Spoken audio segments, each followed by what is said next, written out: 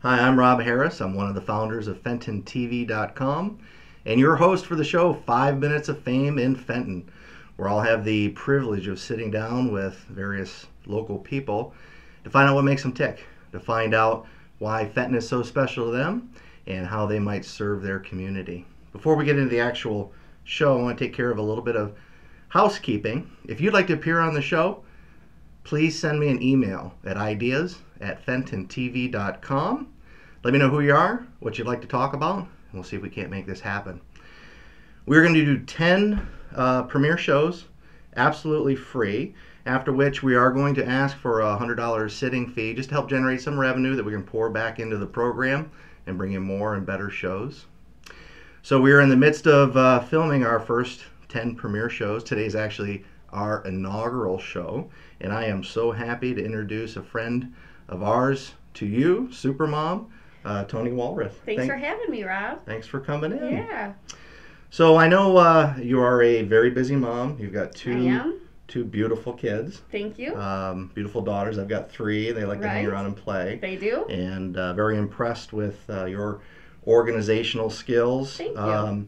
How does a busy mom stay organized? Well, one thing that I found, and maybe you find this at your house too, Rob, that my girls have so many toys. And toys everywhere that it seems like no one plays with. They're just Right. laying around and in the way.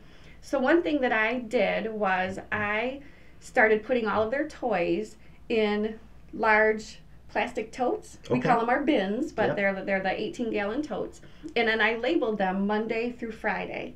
So every day of the week, we bring out a new bin, A fresh batch of toys. a fresh batch of toys, which if they were laying around the house, no one would be playing with. But it's like Christmas on Monday when the Monday bin Oh, wow. comes out, and then we pick it up at night, and then of course Tuesday, the Tuesday bin. But that seems to keep the excitement in their toys, in their old toys, Okay. and also keeps the house a little cleaner and a little Oh, that'd picked be up, nice. and the toy box a little emptier. Wow, that's a great idea. Thank you. I'm absolutely going to have to try that. Thank you. One thing I do, when I talk to my wife Jeannie about too, is I'm nervous about bins that are big enough for the kids to get in, where Oh, the sure. lid will go over that. Right. So the toy bins, you probably have them In the garage. in the garage. Perfect. Yes, we have All them right. in the garage. That helps us solve that problem. It does. And a great idea. Thank you. Yeah. The other difficulty that we have as busy parents too is just trying to keep track of all the school stuff, Right. projects and homework, Yes. events, scheduling. Do you have good tips on organization? I do. What I have done is I've created a 3-ring binder that I put these plastic sleeves in that I can slip the events in and out of. Okay. So what I have in here in the front would be anything that's currently the next event or coming up. So this has to do with the North Road fundraiser, Mm-hmm. North Road Family Night for movies this week. And then also for the other school, which is Wonderway. Oh, I love I have Wonderway. those current events Mhm. in here as well. And then I have other things like their school menu for the month, also the telephone numbers to the schools and Mhm. the classrooms, and any other information that is important for the school. And I keep that handy right in the kitchen so that if I need to grab it and find what's next or a phone number, it's right there for me. Real handy.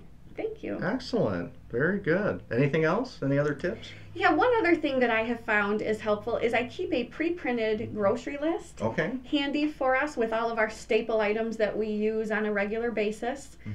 That way I'm not constantly writing out a full list, and us women, we like lists, right? Okay, sure. I It's like kind them of a too. girl thing, but Yeah. anyway. So I have that with just a few extra spots to write in just what we need extra for the week that's not on the normal list. And I can just grab that and go to the grocery store and know what I need for the week. So just the basic staples of things that you're purchasing on a regular basis. Correct. That's your starting point. That is. And then you just fill in whatever I do. else you need. And I just keep those printed and handy so that I can run to the grocery store and go Okay. and hopefully not forget anything. Excellent. Yeah. Wonderful. That's a great tip. Yeah, right. But for a lot of people, just the paper lists are so much easier Right. to use, and if the family knows where to go and get to that list, Exactly. then that makes it a little easier. Right.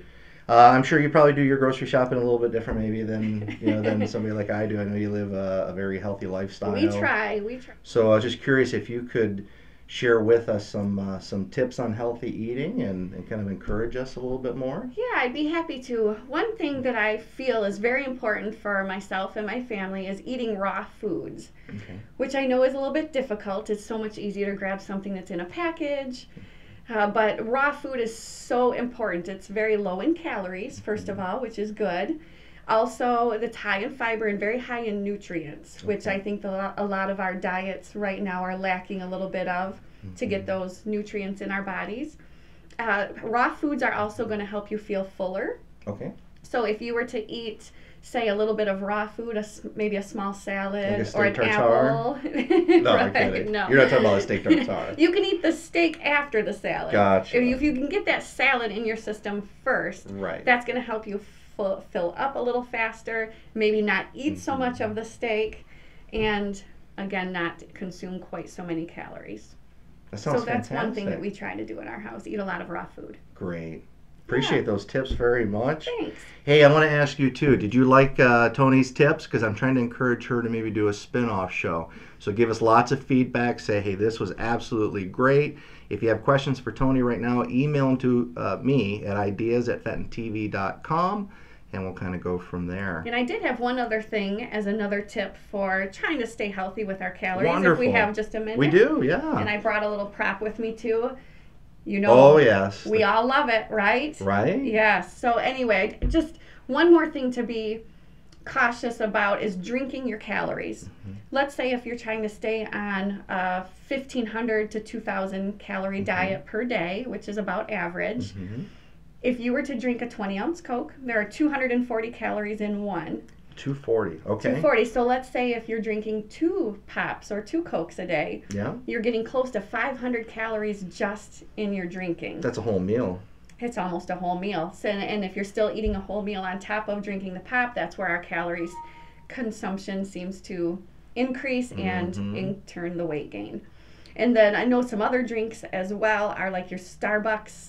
I think some of the espressos, some of the lattes, some of the frozen coffee drinks can have up to 800, 1,000 calories. If you like some of those, they need to be cut out as well. Right, nothing against Coca-Cola or Oh, Starbucks. no. We're just talking about the calorie count, just being aware. Exactly. It could be a 7-Up, it could be a Pepsi, whatever your vice is. My vice just happened to be Coke back in the day. There you go. Excellent. Well, thank you so much, Toni. Oh, thanks for having me. Appreciate your time here. Thank you for tuning in to our inaugural show of 5 Minutes of Fame in Fenton, where I think I'm going to enjoy saying, hey, Fenton, give me 5. All right, go out and have a great day. Take care.